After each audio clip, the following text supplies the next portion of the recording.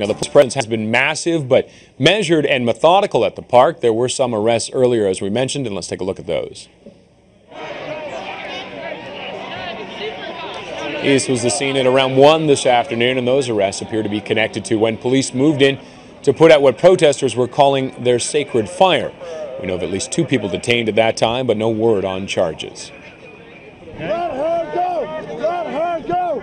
Let her go! And our cameras were right in the middle of it, literally, for the first arrest of the day, a woman nabbed after she sat in front of a truck and refused to move at around 10:45 this morning.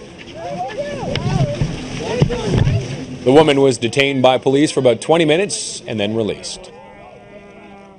And only City News was there to capture the final touch on what has been one of the most contentious issues during the entire occupation. If they're going to help us bag the stuff. This is exclusive City News video of police putting out the so-called sacred fire.